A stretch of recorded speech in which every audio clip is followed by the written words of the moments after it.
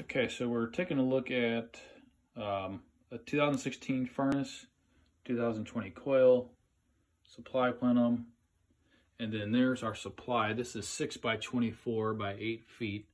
This needs to come down, and this connection needs to come off in order for us to replace the return sheet metal painting throughout this area. The one thing we see or can't see is just beyond the ceiling. So there may be a little bit more, but I think we'll be able to tell once we get this cut out if there's anything that needs to be done more than that. And the new supply duct goes back up, which means, you know, new plenum onto the coil. We are going to leave the return. This actually is the correct size, so we're in good shape there. And then we've got to reconnect this piece here. The other sheet metal work is this boot. Has come disconnected, so we want to rip this out and get this installed properly and sealed up the right way.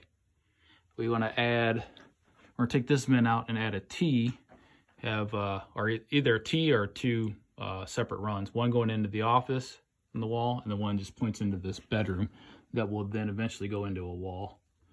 So that's all of our duct work, right?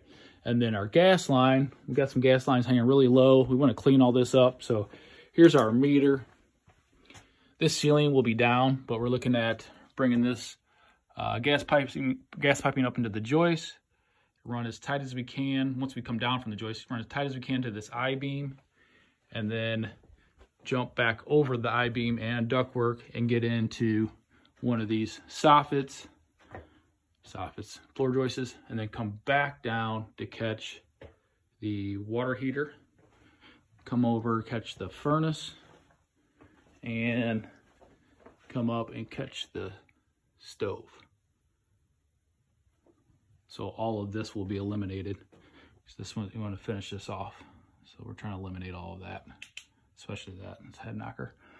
And then there's just a little bit of electrical wiring. Like we're going to tackle this a little bit later, but this comes out where we think maybe the stove is. Got a little freighted area there. And then it goes back and I think goes to the actual panel, circuit panel. Then there may be a couple of other things along the way when he's trying to finish it off, but we'll cross that bridge when we get there. Plumbing as well. Oh, there are thoughts of roughing in a bathroom right over here too. So with the plumbing stack here, they thought maybe get toilet and vanity over in this area.